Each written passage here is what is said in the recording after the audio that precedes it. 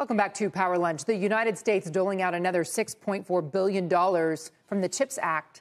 Samsung will use that money to expand chip production at its plant in Central Texas. And that's where our Megan Casella is alongside Commerce Secretary Gina Raimondo. Megan?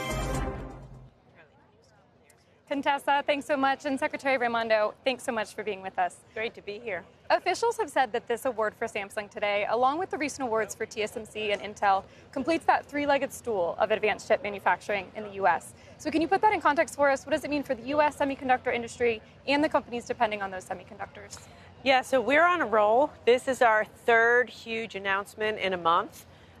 First Intel, then TSMC, and now Samsung. Our goal is to go from making 0% of leading-edge semiconductors in this country to 20% by the end of the decade. And with this announcement, I feel confident we're going to get there. And in the process, create hundreds of thousands of jobs for Americans. What's unique about this award specifically? I know you've called it an ecosystem of manufacturing. Yes, so what they're doing here is millions and millions of square feet of new development. It's unbelievable. It's going to be twice as big as their signature facility in Korea. And it will be manufacturing, but also packaging, also research and development, and they're going to have a workforce training center right on the campus. And I think they're also going to have a child care center right on the campus. So it's like it's a little city of manufacturing, and around it will come suppliers. So when I say the whole ecosystem, it's research and development, packaging, manufacturing, job training, and all of the upstream suppliers, which will make America stronger and more secure. With such a massive facility like you've been talking about, are you concerned at all about hiring challenges? I think you said this is supposed to create some 21,000 jobs, but Taylor, Texas, where we are, I think population is about 17,000. It is a challenge. You know, it is a challenge. I would say under President Biden's leadership, we have a low unemployment rate, which is a great thing. But if you're trying to hire 10,000 workers, it's a challenge. Samsung is working very closely with my office. Part of their grant, we gave them $40 million to build a job training facility and semiconductor job training curriculum. And that's what we need to do. We need to train folks in local high schools. After this, I'm going to a local community college.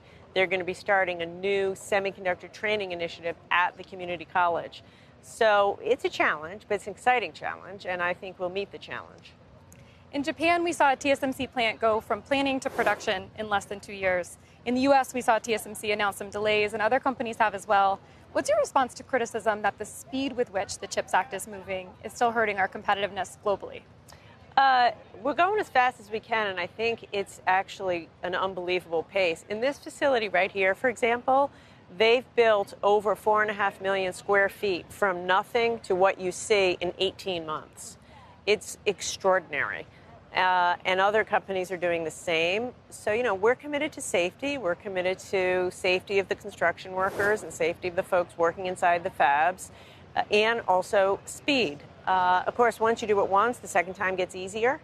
And I think they're learning that here. I'd say we're right on path, and we're going to hit our goal by 20% leading edge capacity made in America by 2030.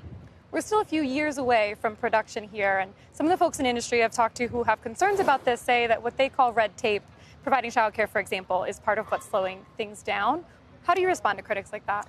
You know, that's just ridiculous. If you talk to the senior executives of Samsung, as I have done today, and you ask them what are they concerned about, they will say workforce, exactly what you said. They need workers to build the fabs and be inside the fabs, which means you need to do investments in job training. You need to do investments in worker training.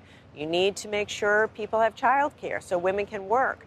You know, I just had an occasion to meet with a young woman who's the engineering construction manager. She's going to be on the site at 6 in the morning and work all day.